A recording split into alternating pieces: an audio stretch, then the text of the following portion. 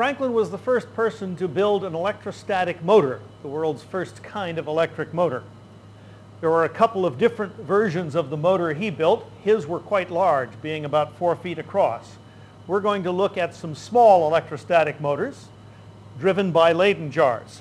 First, we have to charge Leyden jars. We have to charge 2 Leyden jars by the hook, which we do by using the tube and charging them by the hook and repeating that process. And then we have to charge several Leyden jars by the coating. Here we set the Leyden jar in an insulating stand.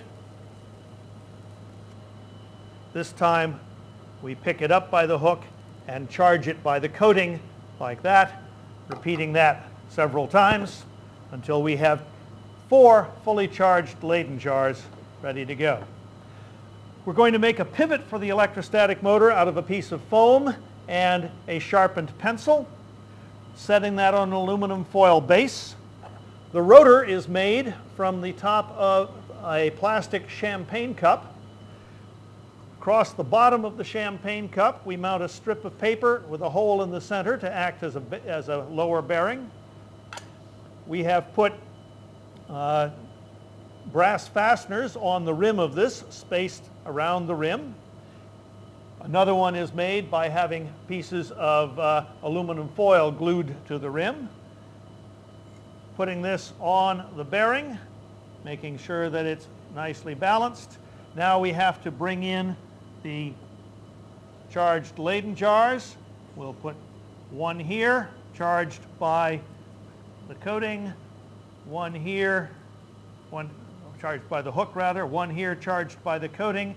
Opposite that we'll put another one, and opposite these another one, so that we alternate the Leyden jars around the perimeter. And now we simply have to adjust them until the electrostatic motor begins to operate.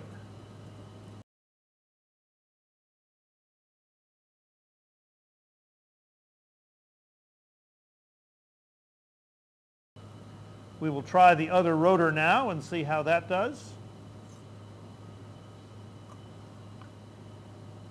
You can also make these in larger sizes.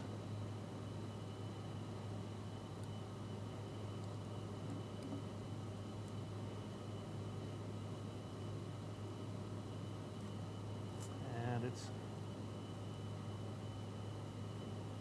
simply a matter of finding the right position.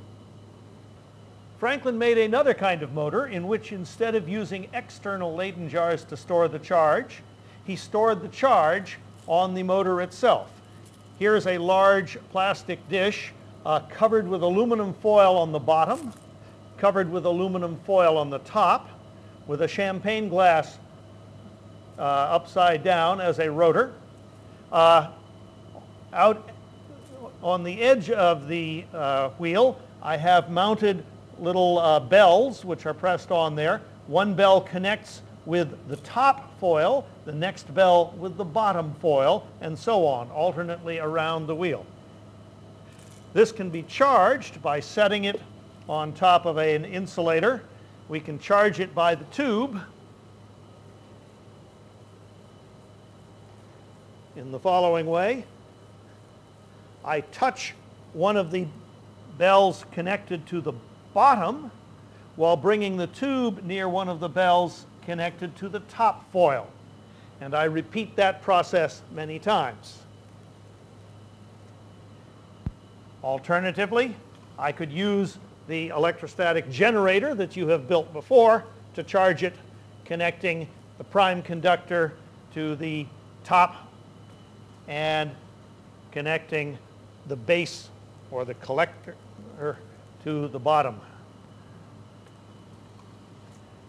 Once we have done that enough times so that it's charged, many more than I just did, we mount it on the pivot, and then we'll simply bring a bunch of empty soda cans near it. Notice that we've got an insulating base here, and if this were charged, we would now expect to be able to start the motor going. So what happens is that this can will get charged, say, positively by one of the balls, Oh, right. and then it'll get lose that charge and get charged negatively by the next one. So the charge is continually being transferred Right. from the top foil to the bottom foil over time. Franklin said his own wheel moved fairly slowly under these conditions. Yeah.